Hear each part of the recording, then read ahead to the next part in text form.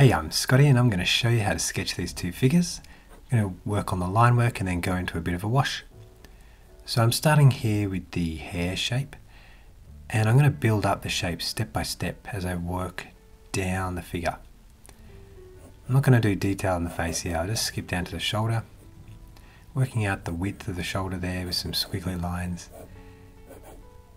Now I've got that t-shirt going down about 3 heads from the bottom of the neck down to where the t-shirt stops. Now really loose, just seeing where the main points are. Now I want to go down to this hand down here, so I'm making up lines here just for the shirt.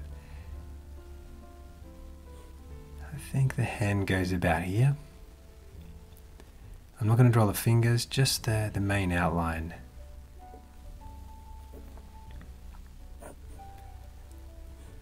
Okay, I like the way that the figure is bending, so I'm exaggerating that a little bit.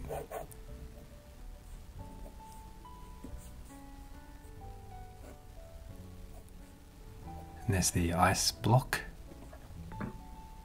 I'll go back to the face later, I think, because sometimes those details when I'm in the flow, I don't really want to stop and do those details yet.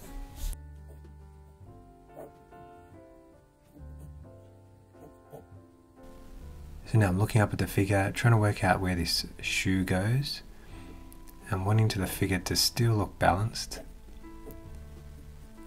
So add some details on the shoe and then draw that back leg.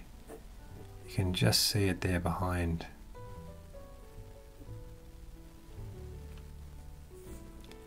Okay, I was trying to get those two shoes in line with the head so that it looks balanced. Now I got up to the face.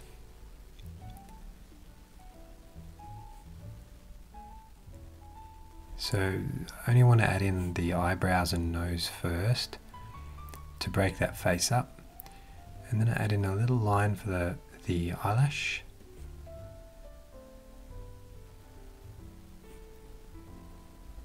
And then go down to the lips. It's always tricky when it has an open mouth. So I'm just trying to sketch the darkest parts.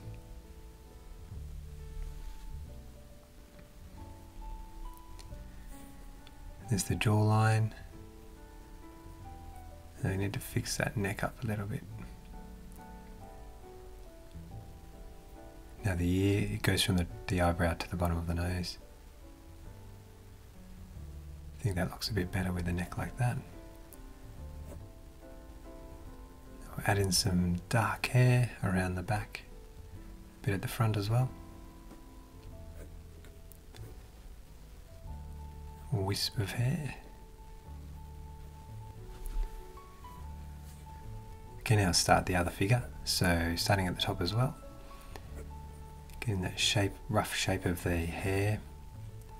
And this means that you can really sketch quickly if you're just matching shapes rather than sketching out like a mannequin. Now the clothing, I can be quite expressive here. So I'm looking at the shoulders, seeing how far they come out. The important parts I like to find are the elbows and the shoulders, and then go over to the hands. So I know that the shoulder to the elbow is about the same to the hand, so that's how I started that hand, because I looked where the shoulder was. And very rough hands, so this way of sketching is great because you don't have to worry about fingers and all that sort of that detail. And even though these shapes might look right, I was actually trying to exaggerate the shapes and the angles. But sometimes it actually looks better than trying to copy it exactly. Okay, so coming down here, I want to find that length of the half down to the knee, so I did that squiggle where the knee was. And now the back leg. I thought it was important to go from the knee to there because I want that figure to look balanced, so I did the back leg first.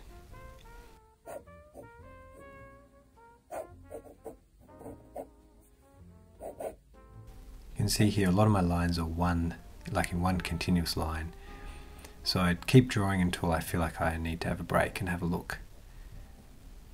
And this shoe is really important.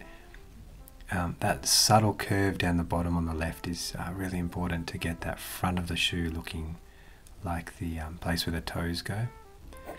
Okay, now I'll look over the sketch and see where the little details I need to add. So obviously I've forgotten the hand, so I'll go and do the hand. I make sure I make that wrist really stand out by adding the angle over to the hand, so it's like a square on the end of the wrist, with maybe a thumb or one finger. Just a quick sketch.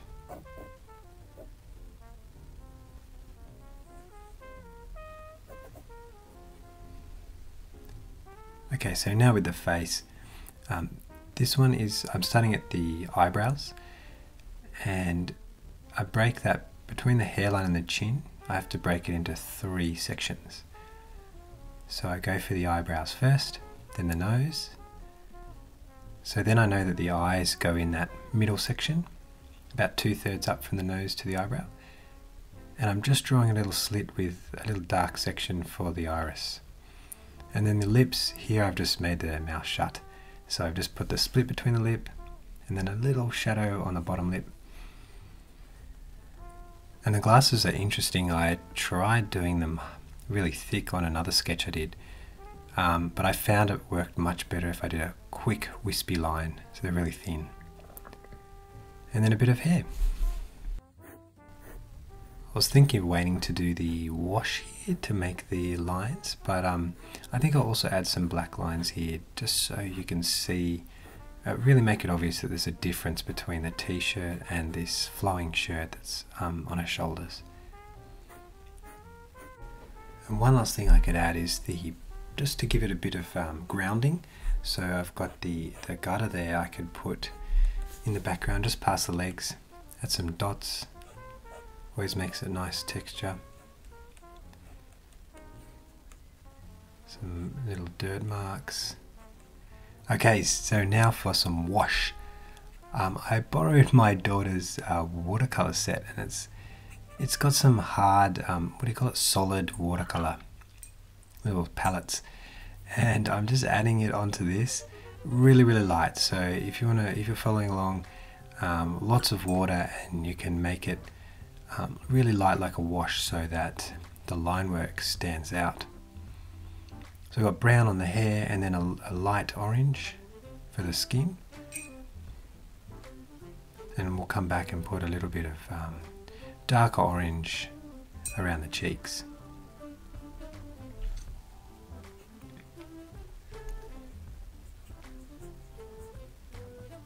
I'm changing the colour slightly, so I'm going to make this, instead of a navy, a really nice dark blue, bright blue.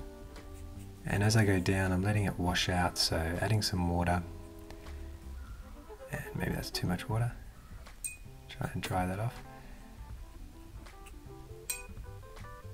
And almost like letting it go over the lines and leaving little white bits so it's really loose still. So I'm going to make the pants really light brown, and I'll come back and add a bit of shadow. So I'm just blocking in the colours really. Okay, the shoes, we'll make them black, and I'll make her shoes blue as well. I think that will balance the sketch a bit. Now I want to make these stripes a bit more vibrant blue. So I'm not sure if you can tell with the camera lighting, but this blue is a little bit lighter. And going for the stripes. Okay, so now the isopole. I think if you have a little spot of colour like that, it will help the sketch have some interest. So I made them bright pink. And some yellow highlights. There's a bit in that bag you can see in the reference. And the sock, maybe the other shoe, just add a little bit there. I did mention that we will add a bit of darker red around the cheeks. And this will blend in because the paper's a little bit wet still. So I also added around the knuckles and the knee.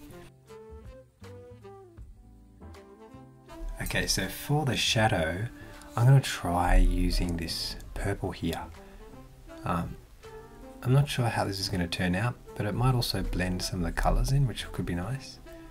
And I'll add it to the shadow around the white of his t-shirt here as well, and the dark sections of his jacket. Bit in the hair. That back leg definitely needs a bit of shadow to help you see that it's a bit further back. So a little bit there. Now the girl will do the jacket as well, and you can really see the purple there. I won't do too much on the face. Sometimes when I add the shadow on the face, it really blends in and makes the face look purple. So add that on the shadows there, across the front and that back leg. Okay, I just skipped a little bit, I just added a few details. And on the bag we've got some shadow, and on the ground, running across the ground and then up the wall.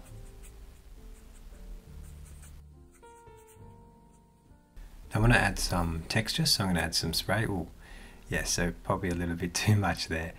But whenever I add these, it makes it look really nice, the background, and it ties the sketch into the page a bit more. But maybe that was too much. And then I got a bit of orange as well, trying to flick that on. So that adds different colour to it if it comes out. And I've got my trusty white Posca pen, and I can add some little highlights everywhere.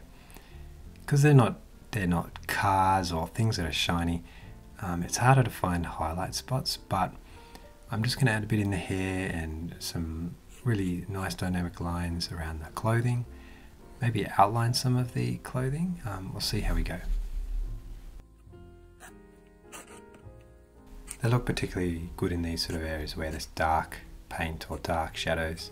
And then I'll add in a few dots everywhere, and that adds to the texture and interest.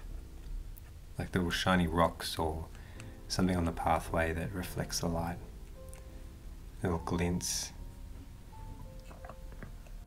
I really like the result with the line work and the light wash. Let me know what you think, and if you enjoy real-time videos, I have some more on my Patreon. Thank you so much to all my supporters, and I'll see you on the next one.